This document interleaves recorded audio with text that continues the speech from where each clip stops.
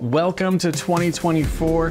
Man, I don't know about you, but 2023 was a crazy ride when it came to real estate here in Calgary. Am I right? And so as we move into 2024, what is gonna happen? We've had 5 months of our benchmark price staying roughly the same. We are seeing our months of inventory dropping. We still got really low inventory. So what is this all shaping up to look like? Well, let's jump into the stats. Let's see what's happening. And we got some predictions here as well. So today's video is gonna be a little bit different. First half stats, second half is all our predictions. So as we always do, I wanna start with this chart first because this talks about our benchmark pricing, talks about the sales, and it talks about the inventory. So as you can see, the number of sales that we had in December was actually 13% higher than it was in 2022 for the month of December. So we had 1,366 sales happen in Calgary this last month. We had 1,248 new listings come on the market, which is actually 21% higher than we saw last year, which is a good thing. But the thing is, we had that many more sales. So all that inventory kind of got eaten up anyways. But what's really interesting is the benchmark price. For the last 5 months, that benchmark price has actually stayed between $570,000 and $580,000. So we haven't seen a big increase in our benchmark pricing in Calgary. So does that mean our market's over? Are we kind of flatlining? I don't think so. What is happening is properties that are above higher price ranges are a little bit slower, and stuff in this range is really continuing and is really quick. Only areas that saw an increase in 2023, so more sales in that price range compared to the last year in 2022, was between $200,000 and $300,000 and between $700,000 and $1 million. Everything else right in the middle here was a drop. So what does that mean? Actually I shouldn't say that. Oh, also $1 million also increased as well. So what's happening here? Well, as prices have increased, we have slid into new price brackets for different types of properties. And as we are now more higher priced properties for detached homes, for semi-detached, for townhouses, and for apartments, there are more apartments now selling because there's more affordability. So we saw between $200,000 to $300,000, you could actually see between the last 3 years, 2021, 2022, and 2023, that has increased each year as more products come available. So more 1-bedroom homes are gonna, or condos I should say, are gonna slide into that price range. Some of the 2 bedrooms are gonna be in there and slide into over 300, and then detached homes are sliding easily into over $700,000. I mean, we're seeing some kind of half duplex type stuff or attached properties going for $550 now. So there's a different type of market that's kind of happening and everything's shifting up. But is that going to continue this year? I personally do think it will. And here is part of the reason why. Year to date, again, in the same price ranges, we only have the one price range that is not in a seller's market right now, or for the last year, and that is above $1 million. Everything else from 700 and down is completely in a strong seller's market, and that hasn't changed. So much so that we actually dropped in our months of inventory. We ended in December dropping our months of inventory for the whole city down to 1.58 months of inventory. So if you think of what that actually means, if you got a roughly 4 or so weeks in a month, that's about 6 weeks of inventory. So today, everything that's on the market right now will or should be sold within 6 to 7 weeks, and new stuff should come on. So that means our city is still moving really quickly, and this is supposed to be winter. It's supposed to be a little bit slower. There's a lot of inventory that is still there and available for you, but at the end of the day, it's coming and going pretty quickly. The stuff that is priced really good, it's moving really fast. The stuff that is overpriced or is just not in good condition, it's gonna sit longer. So it's not gonna take 6 weeks. You easily can have stuff that's been on the market for a long time, unmotivated sellers, overpriced properties that are just kind of crappy inside, to be honest, and for the pricing they're asking. And those ones could be sitting for a lot longer, so it kind of skews the stats a little bit, but ultimately we only have 6 to 7 weeks of inventory sitting on our market. So what about all the months of inventory when it comes to all the different property types? Well, as you can see in this chart, detached homes, actually you can't see, it's really hard to see because it's really small, but let me tell you what happened. Detached homes actually stayed fairly stable in their months of inventory compared to November. Semi-detached and townhomes actually dropped about 0.5 months of inventory. So it actually got tighter of a market, depending on which side of the coin you're on, a buyer or a seller. So it got better for the sellers for detached, semi-detached and townhomes. For apartments, on the other hand, that actually rose a little bit. So there's a little bit better for the buyer, but it's still a seller's market. All of these product types are easily under 2.5 months of inventory, which is the purple line on the bottom. So we have been in a seller's market. Where does that look like? From November last year, I think apartments were the only ones that in 2022 were kind of in a buyer's or a balanced market. Everything else since then, we've been in a seller's market. So when it comes to sales per month, you can see on the chart here that we still are on the high end of the last 10 or 12 years or so of tracked on this chart here. And so when you actually look at the total number of sales that happened in 2023, we had about 27,400 roughly, so let's call it 27,500 roughly, number of sales in 2023 for the whole year. Now this is down from 2022, but if we look at pre-COVID times, 2018-19, even back into 2014, the numbers that we saw back then, this is still a lot higher than what we are used to, because on average, it was still below 20,000 sales that we had per year. And this last year, we had over 27,000 sales per year. But the total number of sales for December was 1,248, which represented a 21% increase compared to last year.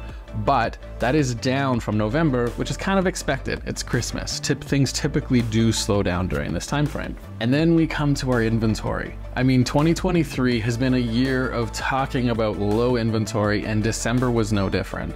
And in December, we ended up seeing the lowest number of inventory that we've seen over the last 10 or 11 years, again. And that actually equates to, when you add up all the numbers, when you're looking at the total years of inventory. So this is not saying this is how many homes are on the market. What I did is each month we have an inventory number. So I just took those numbers and added them all up, just to kind of help you understand and see real numbers of what has happened in our market for the last number of years. So 2023, we had 36,832 total number of inventory, okay? 2022, we had 49,875. 21, we had 63,568. And 2020, we actually had 68,620. And then in 2019, we saw 79,908 total inventory. And then we go to 2018 and we saw 85,000 total number of inventory. I mean, these numbers are insane because we had 36,000 this last year, and 2018 was 85,000 total inventory.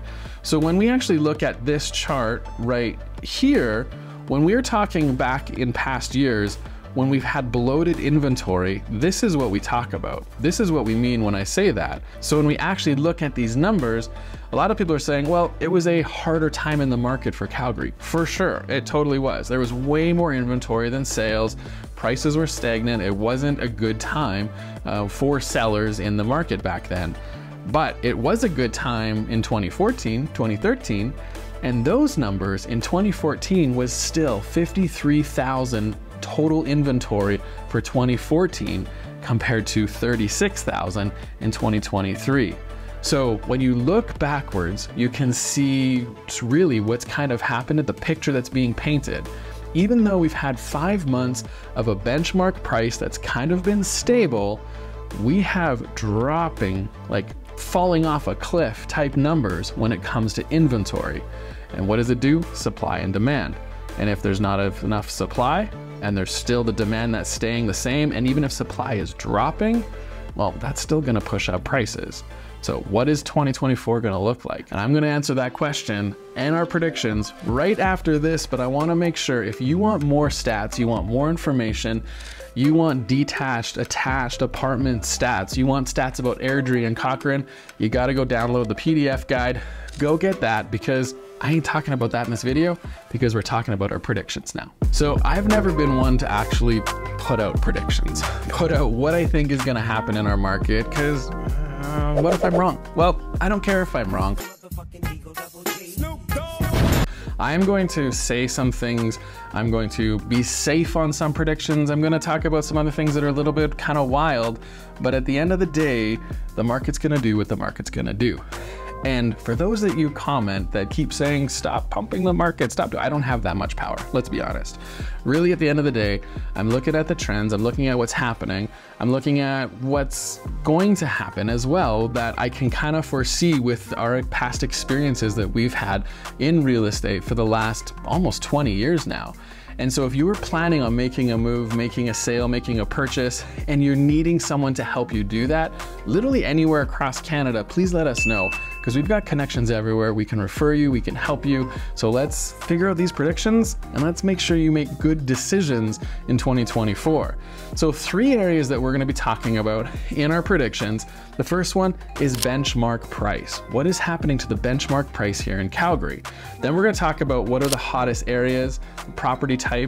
And then thirdly, we're gonna talk about, I'm kind of calling it like the population shift. I don't know how else to say it, but what is happening with people who are local Calgarians, with people moving into Calgary? What are we gonna see with those? So benchmark price, here's my prediction. In 2024, we are potentially going to see a 7% or larger growth in our benchmark price across the city.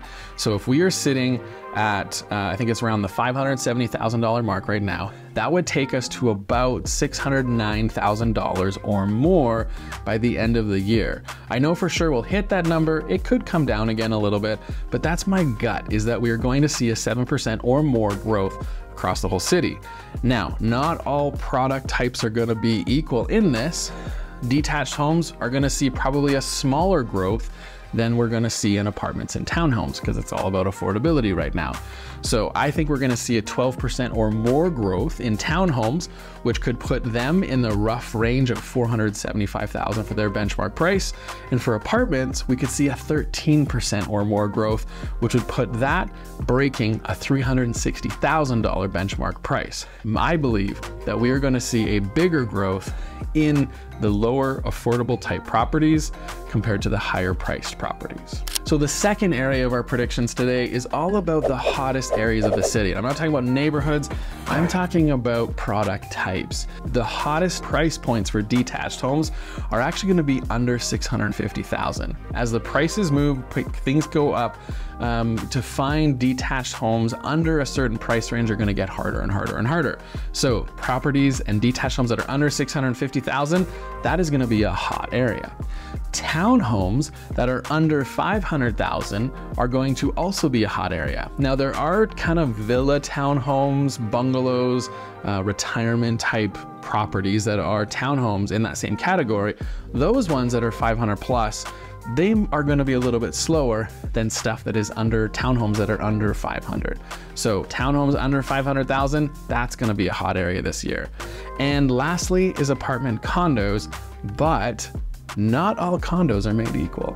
So what I think is going to happen this year is 2-bedroom condos that have good amenities, that have good parking, and they have storage are going to be kind of the hot items. If you look at Q3 of 2022 versus Q3 of 2023, we ended up seeing a 19.6% increase, so a $51,000 increase for 2-bedroom condos compared to only a $27,000 increase for 1-bedroom condos. So a 12% for 1 bedroom and a 19% for 2 bedrooms. So it already has been happening, and I think that trend is going to continue as we go into 2024. So our third prediction is what I'm calling population shift. I believe that there are many local Calgarians who are kind of not loving the change that Calgary is going through. And I feel like a lot of them are coming up for renewal of their mortgages, and they're gonna have a decision to make. They're gonna have to decide, do I wanna renew my mortgage, and do I wanna stay living in this property, and do I wanna stay living in Calgary? And I do believe that there are going to be many people who are gonna say, this is too busy for me now. The city's getting too full. I don't like it. I like the smaller feel, the slower pace. And they're going to intentionally make a decision when it comes time for their mortgage renewal to get out of here. So what is that gonna do? Because in Canada, in 2024, it's estimated that there's about 331 billion mortgages that are coming up in renewal. And in 2025, it's actually $352 billion of mortgages that are coming up for renewal. So what that means is that there's a lot of people who were locked in at really low interest rates, and they're gonna have to decide on, can I afford, do I want to afford what this property is now? And they also have some equity. So they actually kind of may come across an extra anywhere from $30,000 to $100,000 that they get to choose what they want to do with that equity. And I believe that people are going to start either staying or downsizing to a different product type because they're gonna have a little bit of hard time affording what the value of their home is right now, because it's not the value that they had before, right? So they're gonna have to either make that decision, downsize, renew, and stay where they are, or they're gonna leave. Now, is that gonna slow our market down? Is that gonna feel like there's this big exit of people leaving Calgary? Because I know that's what you're thinking, because that's what I thought. And I don't think it's gonna be. There is still a really huge demand for people who are moving to Calgary. I mean, there was 95, I think the number was 95 or more thousand people that were net positive that moved to Calgary. So that's interprovincial for the year, and only Q3 international numbers are that. So we've got a lot of people who are moving here. Now, not everyone's gonna stay, not everyone's gonna like put down roots forever here, but that's a lot of people that are moving here. And so I don't think that's going to pause or slow down our market.